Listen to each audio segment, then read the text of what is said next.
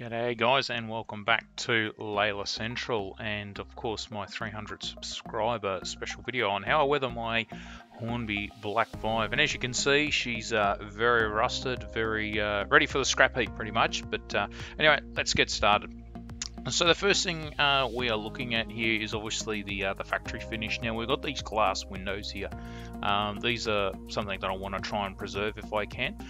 So I'm going to use a bit of a masking product. Now what I'm using is Vallejo liquid mask, and this is essentially a liquid rubber.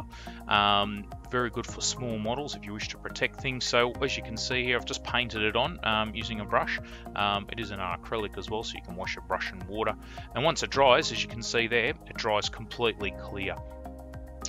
So now the first thing I'm going to do is a bit of rust basis. So as you can see, I'm using a rough sponge. I'm going to use my tweezers again, and the paint that I'm going to be using here is some old rust by MIG. Now this is a foundation or an acrylic that I'm using.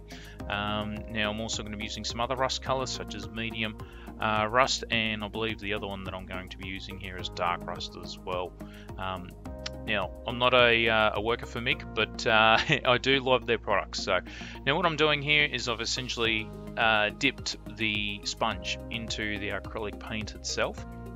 Now, I'm not using much. I'm dabbing it into the paint. I'm then dabbing it onto a flat surface until I get the consistency that I'm after, and then I'm dabbing it onto the actual model itself. Now, this I'm starting off with the darker colors, and I'll build them up to the lighter colors as well. Now, unfortunately, due to the lighting, I thought when I was filming this, you'd be able to see the color go straight on. It is subtle because this is the darker brown to begin with.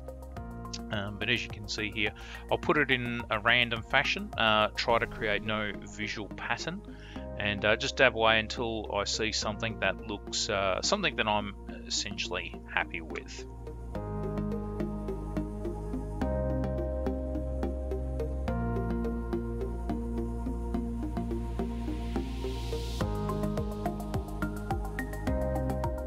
Okay, now once you've applied that layer, as you can see here, that's my darkest foundation, and as we switch over to the tender itself, so it's given it almost like a bit of a dusty sort of look as well.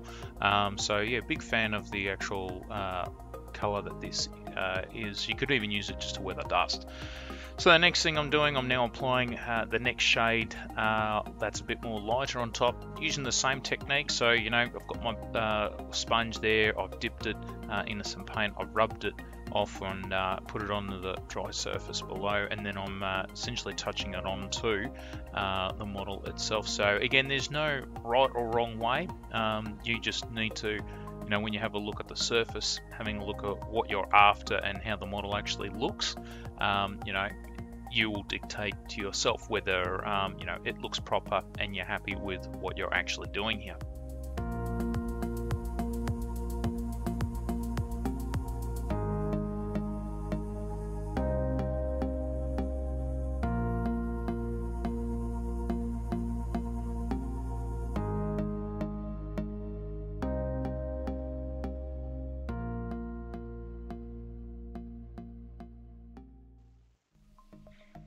Okay, now once that second layer is done, I'll then move to my lightest color that I'm actually applying to the tender itself. Now I'm still using the sponge technique to apply it. However, I got tired of using the tweezers for this, so I've just, as you can see there, scrunched it up a little bit.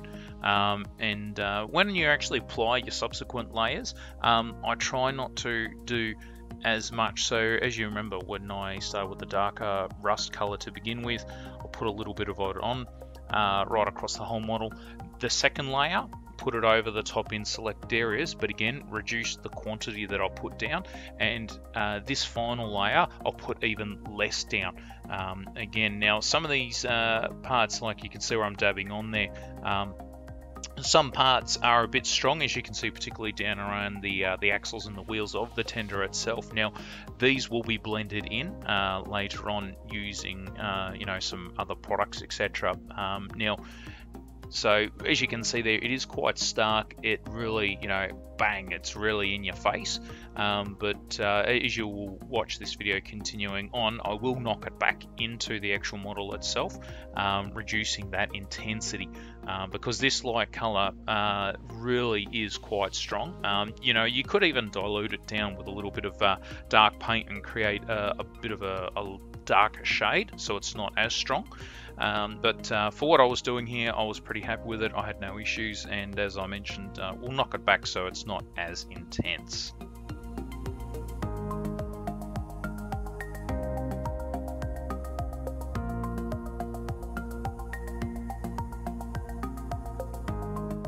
Okay, now once that third and final layer is down, there's the main locomotive itself, as you can see here. So some parts, you know, those lighter colours are more intense in some areas than others, and you know, as you can see, I've just chucked it around the boiler area as well.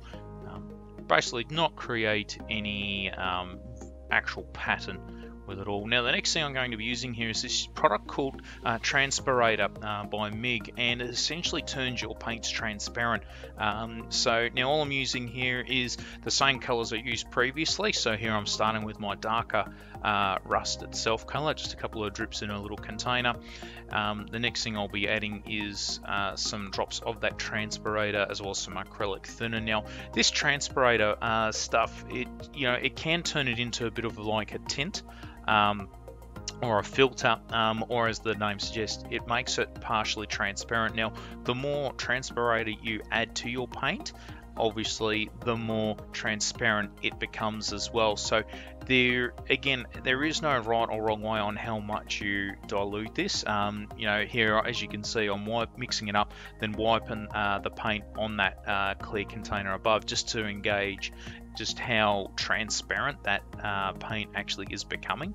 And you know, it's you mix it to your taste and what you actually want.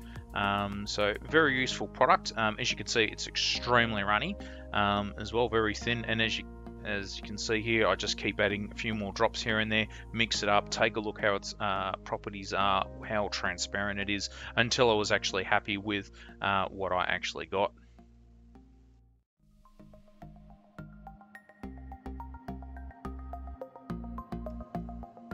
Okay, now once you've prepared it to the consistency and the transparency that you're after, what I've done now is I've transferred that product that I've mixed up into my airbrush. Now the airbrush itself, I've only got it on 15 psi, so very light. Now all I'm doing is I'm applying this Transpirator over some of those rust areas themselves. So as I mentioned, this is going to be partially transparent, so those bright spots of rust that we put on just before that need to be knocked back, this is where part of blending it in will actually occur, or blurring it is what some people will call it. So I'm applying this bit of rust right across the chassis down below where the wheels are as well, and then applying this over the model again in a random fashion to what I actually felt was acceptable, or what I actually liked. Now I'm comparing photos while I'm actually doing this as well. So very low pressure on your airbrush. I'm just applying it in a couple of key spots over some areas, give it, still got some of that black showing through, but the Transpirator still gives it a bit of a tint or a filter over that black. It is a subtle sort of look. It looks like rust is actually starting to come, but you can still see the original black paintwork that was on this locomotive.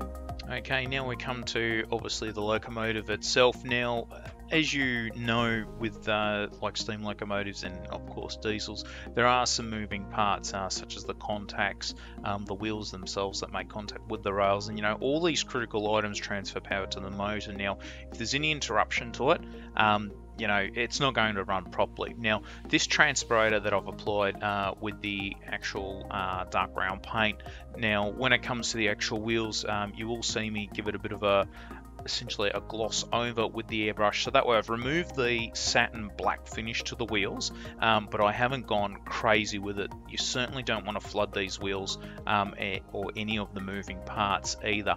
You know, it's just to give it a bit of weather, a bit of worn appearance, and then it has actually been used.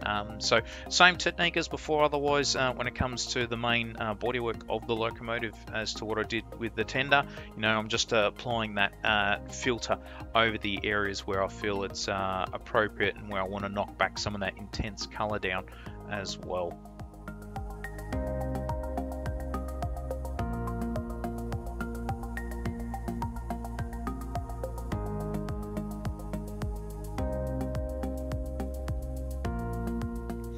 Okay, and just like before, you know, I'll start working up to the lighter colours. So now I'm using my medium rust or a lighter brown, and the same process again. I've diluted it down with the transpirator to a consistency that I'm happy with, and then I'll airbrush this over on top of those areas again, being very careful when using the airbrush. You know, I don't want it to splatter onto the model itself. You want to keep that mist from the airbrush as fine as possible. So I've used a low pressure, as mentioned before, on my airbrush. It's only set to 15 psi, and the reason for that is, you know, the pressure isn't blasting out of that airbrush so hard that if any particles or any droplets are a bit more bigger that have gotten through, or it's built up around the nozzle, you know, it's not going to transfer onto the model itself. So having that lower pressure, you know, and having your paints thin ensures that it goes on thin, it goes on smoothly, but you know, your margin of error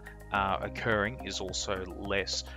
So as you can see here, you know, I'm just applying it in some areas around the actual tender itself, and I'll do the same again for the engine as well.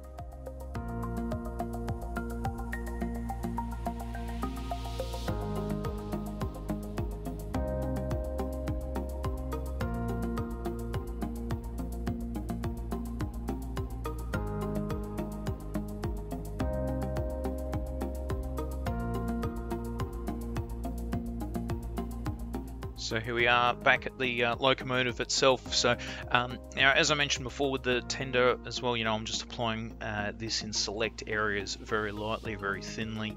Obviously, you know, if you're doing the wheels like I will be in a couple of parts as well, you know, you just make sure you don't cake it on. You don't want those moving parts to be solidified or damaged.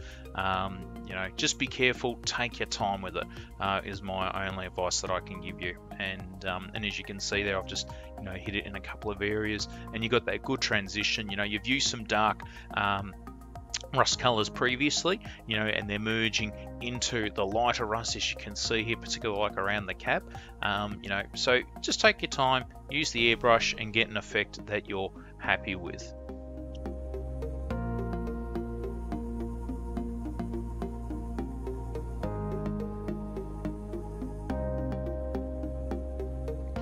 So here we are, same step again, but now using my final lightest rust color. So, you know, be gentle with it. It is a very strong color. It is a very light brown, even though it does look kind of orange in some parts.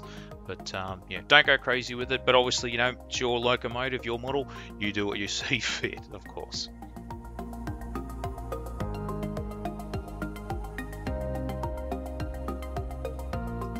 Now, just to show you guys essentially afterwards just how much is actually left, you know, I don't mix a lot up, but once you've actually finished, you've got a lot of that transpirator left in your actual airbrush. Now here I'm starting to get a couple of pigments ready here, so I'm using two different colors here. I'm using a dark earth pigment, but I'm also using a light earth pigment. Now these are from a set that I've got ages ago called by memory, I think they were Flames of War kits.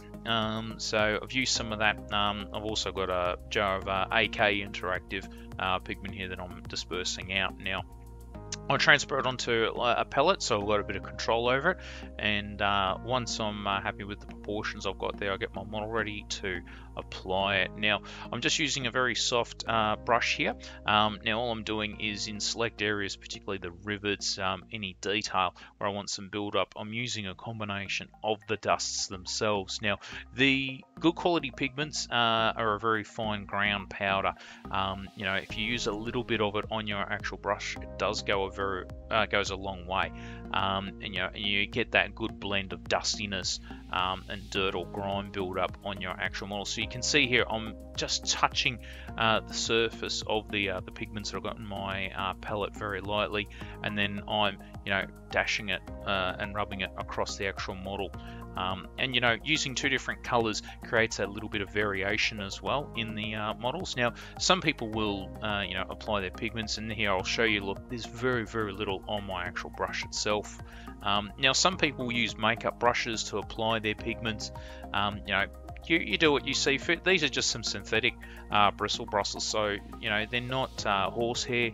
They're not makeup brushes. I'm just using synthetic brushes here, which does the job perfectly fine. Without that big price tag, of course, as well. So I'll apply this around the model to detail and to areas that I see fit.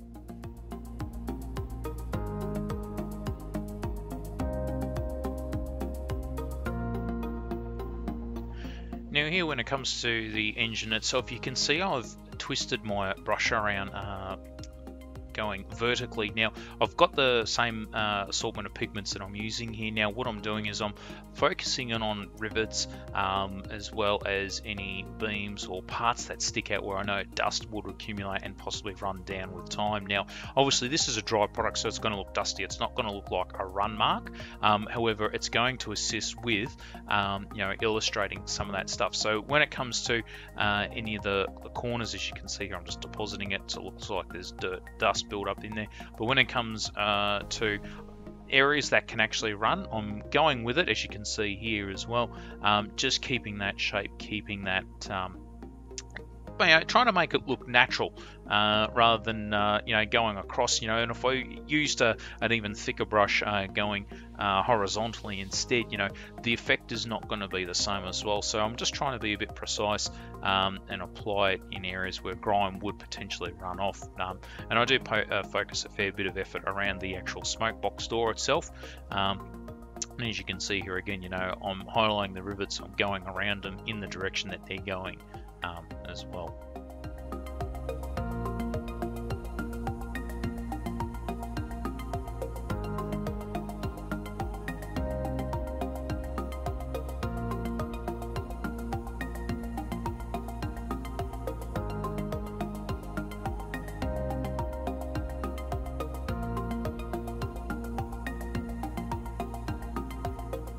And here's where you can see, where I'm focusing around the rivets on the tender itself. I'm using a bit of this is actually dark earth, believe it or not light earth. Now, it's going to create a bit of a checkered sort of pattern, something that, I'm not a fan of. Some people may be, but I'm not, because to me it doesn't look right. However, you will see later on as this video progresses, how I actually remove a lot of those lines, tidy it up a bit as well. Now, as you can see here, I'm dusting around those the chassis where the wheels line up as well, focusing where dust buildup would occur. And again, if you're doing it around moving parts and your wheels where there's the contacts and your wheels make contact with the rails, don't go crazy with this stuff, is my advice. Just keep it neat, give it a light dusting, but don't go crazy with it either. Now, as you can see, I still have the plastic coal load in this, so I do plan to put some other coal in there. At the moment I haven't got the products to actually do that, so I will do that eventually, just not in this video at the moment.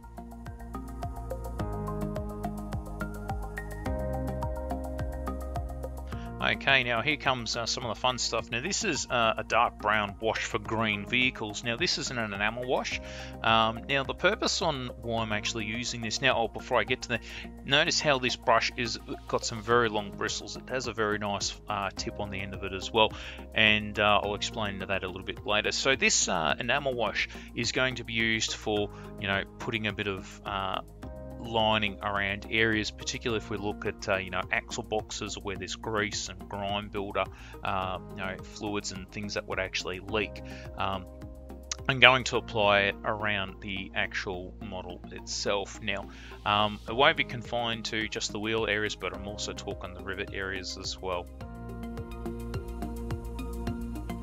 Now this brush that I'm actually using, as you can see, it's got some very, very long bristles on it, and it is a synthetic brush as well. Now the beauty of it is I'm just touching it into my pot of enamel wash, and I'm then running it along these areas itself. Now the brush is not overloaded. I've got full control over it, but the beauty of these long bristles is when I actually apply the wash to these areas, it keeps flowing. I'm not going back to the pot as often, but got great control. So as you can see here now, if the rivets are super close, I'll just put it as a thin line right across.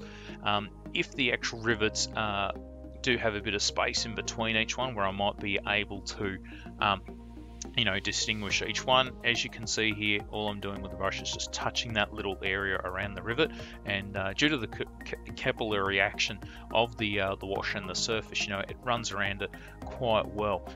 Now this will actually dry to a matte finish as well, and as you can see here with the brush, I'm just using it very controlled, doing a couple of runs in areas. Now as you can see, when it's wet, it is quite strong, but when it dries, it'll be a lot more faded, so you'll be able to see it. It'll be subtle, but it's not going to stick out right in your face.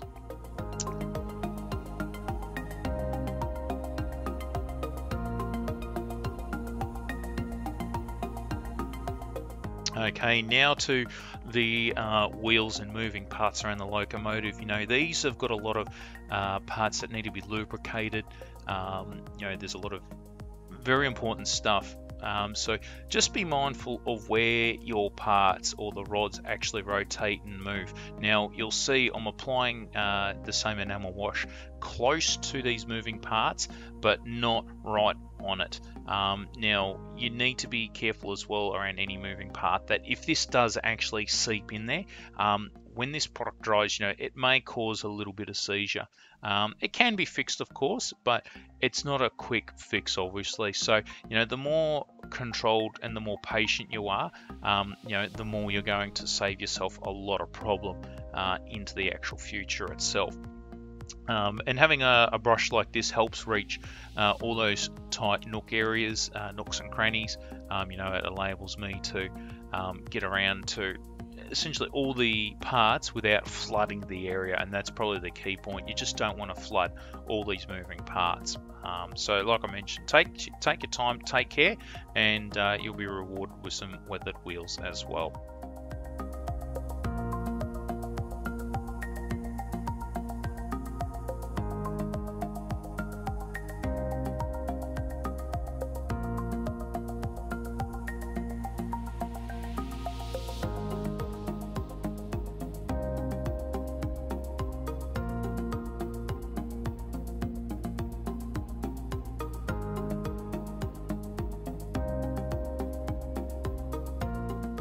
Okay, so here I'll just zoom the camera in for you guys so you can see. Now once that wash has actually dried around those rivets, it's knocked a lot of that dust back from the pigments. Now what I'm actually doing here now is I'm using that same brush. Now I've dipped it into some enamel thinners. You can use some white spirit, of course. Now what I'm doing here is I'm cleaning up around some of these areas. So where the wash has dried a bit too much, as you can see right around the rivets, by using that brush, I'm cleaning around those rivets themselves. So trying to confine that enamel wash that I put down just to go around the rivets instead of having this dark line that goes right across or right down those areas. When it comes to any of the streaking that I've put in there, again, you know, hitting the sides with the actual brush itself, you know, it creates a much more finer and softer run of rust or weather that's actually run down the loco from some rain.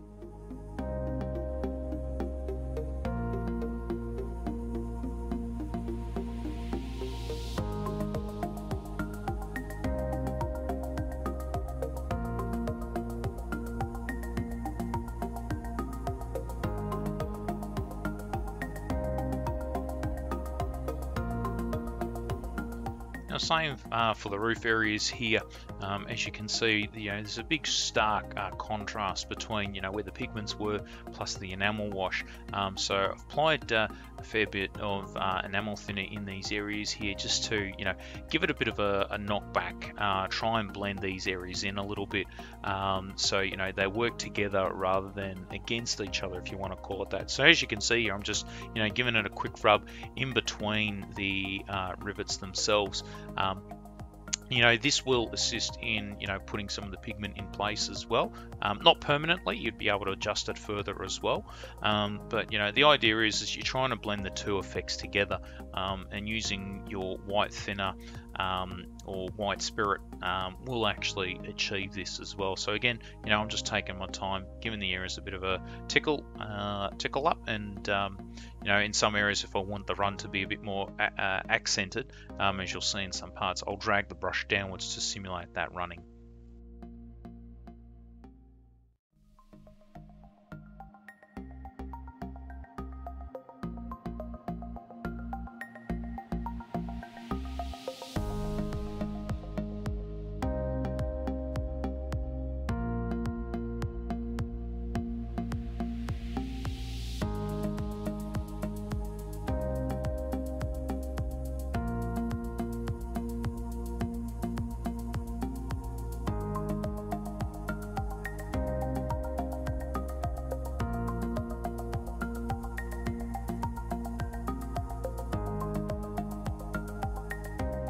Okay, here comes the next bit. Now I'm just using some black pigment here, in this case black smoke.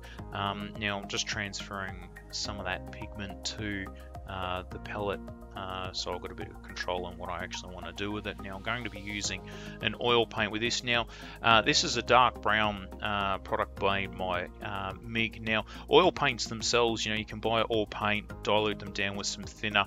The problem with oils is they do take a long time to actually dry. Now the benefit of using this product here is, you know, you can get some wonderful blending and effects with oils. Now this product made by MIG, I've noticed, does dry incredibly quicker compared to standard oils out there if you just mixed it up and diluted it yourself. This comes already ready made. You know, I'm just applying it to the loco in this area, as you can see, and it dries quicker. So the convenience plus drying quicker, to me, it ticks the boxes, but I still have the benefits and the features of that. Now what I'm doing here is I've applied that dark brown to some areas on top. Now using that black or smoke pigment, I'm now dabbing it into those areas and kind of like mixing it up on the actual surface.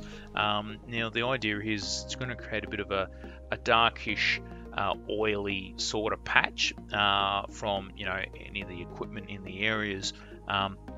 Once that's actually been put down and dried, I'm going to blend it out or fade it out using some actual thinner as well, which you'll see shortly.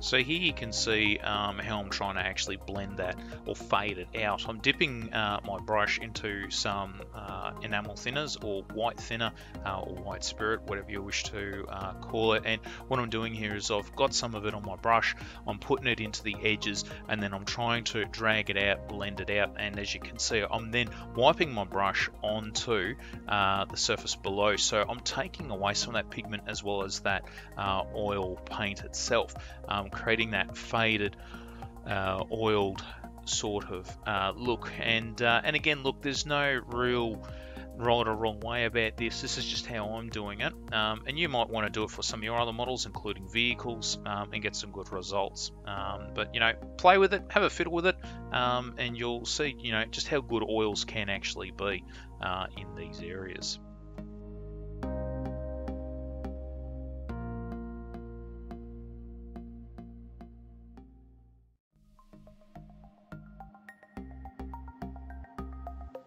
Okay, now we're up to the next bit. Now I'm using some wet effects by MIG. Now what I'm doing here is, as you can imagine, applying this to surfaces or areas where water or moisture is going to be building up. So I'm starting here on the tender where the water would actually occur, and these sorts of things here, the difference between this wet effects versus, say, gloss varnish is quite thick.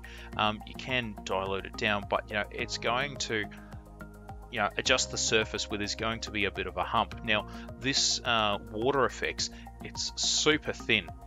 It's like the consistency of water, except it is a gloss.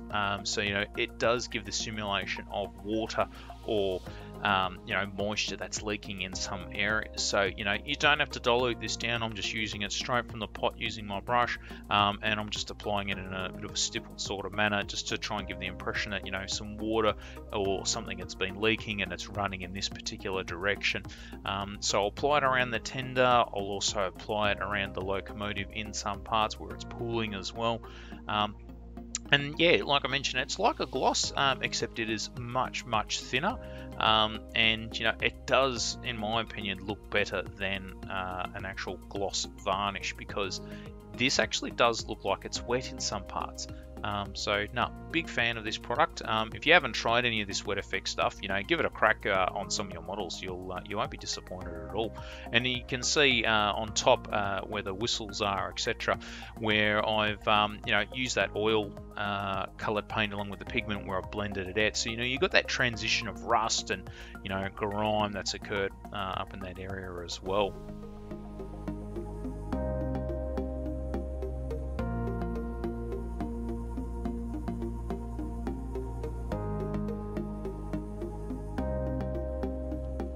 Okay, now for the next part. Now I'm going to be using here some AK interactive pigments called Dark Steel. Now you can use any other metallic sort of pigment here, and I'm going to apply it using a cotton tip, as you can see here. So what I've done is I've just dunked it into that metal pigment itself. Now I'm just rubbing the surfaces on where there's going to be a lot of foot traffic from climbing things, just to give that worn appearance. You've got that bit of metal underneath shining. Now I've selected this type of pigment because to me it's going to show that there's a bit of metal underneath there, but it's not silver, it's not polished, it's not sticking out. So it's more like the dirty version, if you want to call it, of metal. And as you can see, I'll just apply it over some railings, any places where I think someone would be walking regularly, or where things may be rubbed against, and I'll apply it to these surfaces, just as the handrails, the floors, any steps, all that sort of stuff.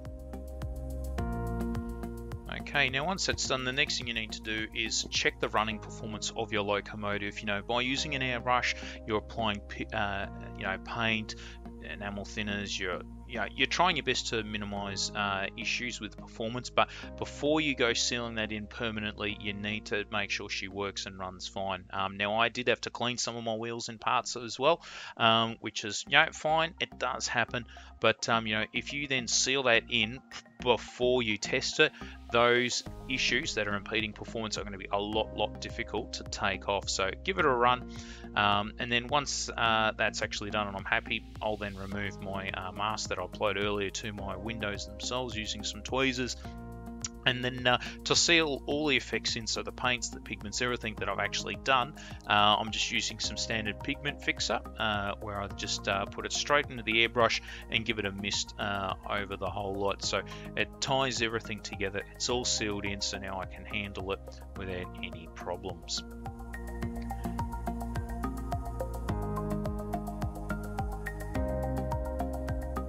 And there she is. So, you know, the Hornby Black 5 now weathered and rusted. You know, it looks very worse for wear. You know, probably wasn't one that was going to be saved from the scrap heap, of course. But yeah, so thanks very much, guys, for subscribing. You know, hitting 300 subscribers has meant a lot to me. And of course, if you're watching this for the first time and you know, liked what you see and you're interested in joining me on my progress and what I do, don't forget to hit that like and subscribe button. There's content, obviously, more to watch on my channel if you're interested. So yeah, thanks very much, guys. Thanks for sticking around, thanks for watching, and I'll get another video up as soon as I can. Take care now, talk soon, bye.